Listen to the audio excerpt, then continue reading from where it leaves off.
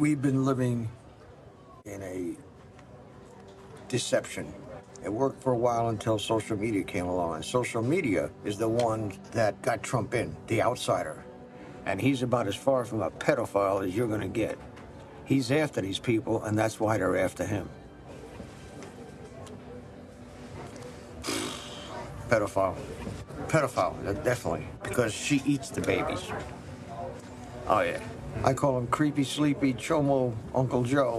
What does Chomo mean? Chomo is a jailhouse term for child molester. Pedophile. There's something I need to talk to you about. On May 19th, 1999, you were convicted of sexual abuse in the first degree and sodomy in the second degree of an 8-year-old boy in New Jersey. So, according to this paper, you are a registered sex offender and a convicted pedophile. On a false conviction. You want to take a look at that? I know I've seen the paper. I pled. Because I pled knew. Guilty? Yeah, because I did what Michael Flynn did. I knew I couldn't win.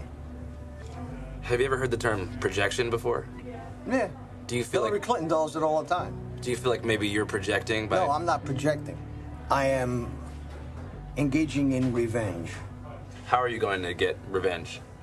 Do you plan I'm to going launch to a get lawsuit? revenge by taking down the whole goddamn cabal. Like the protagonist in Law Abiding Citizen, I'm going to pull this whole fucking corrupt temple down around your fucking head. That's what I want to do.